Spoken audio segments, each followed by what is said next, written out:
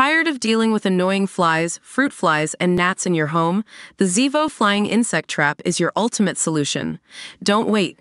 Check out the link in the video description now to get your Zevo Flying Insect Trap on Amazon and enjoy a bug-free home today. Taylor Swift, who is cryptic and Machiavellian because she cares, might be hinting at an impending announcement with her newest Eras tour outfit. The mastermind singer, 34, debuted a bodysuit during the Midnight's portion of her London show on Friday, August 16th. If history repeats itself, she might be revealing the release date of her next re-recorded album, potentially Reputation, Taylor's version, at her August 17th show. The fresh bodysuit, which features stars and a sliver of a moon, is reminiscent of when she wore a new Midnight's outfit the day before she announced 1989, Taylor's version, in August 2023. She eventually released the 1989 re-recording with bonus vault tracks in October 2023.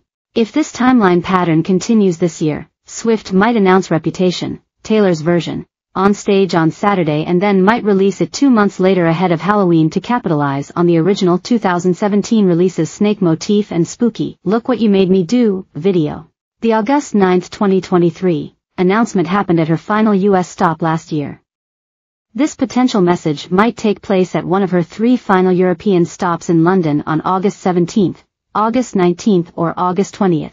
Reputation, Taylor's version, would mark the 5th re-recording for Swift, following the re-releases of 1989 in 2023, Speak Now in July 2023, Red in November 2021 and Fearless in April 2021. The 14-time Grammy winner's Taylor's version blitz is to reclaim her music catalog after Scooter Braun acquired her albums in 2019 against her wishes from former label Big Machine. Swift confirmed in August 2019 that she would be re-recording her albums. "I think that artists deserve to own their work," she told Good Morning America's Robin Roberts.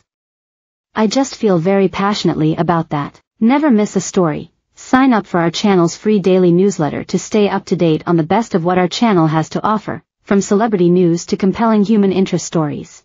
In Time's 2023 Person of the Year issue in December, Swift discussed revisiting her Reputation era, describing the impending release as a goth punk moment of female rage at being gaslit by an entire social structure. "I think a lot of people see it and they're just like, 6 snakes and strobe lights," Swift elaborated, adding that the vault tracks will be fire, and that re-releasing her albums feels like collecting Horcruxes, or collecting Infinity Stones, referencing Harry Potter and Marvel movies. "Gandalf's voice is in my head every time I put out a new one," she said, looping Lord of the Rings into the mix. "For me, it is a movie now."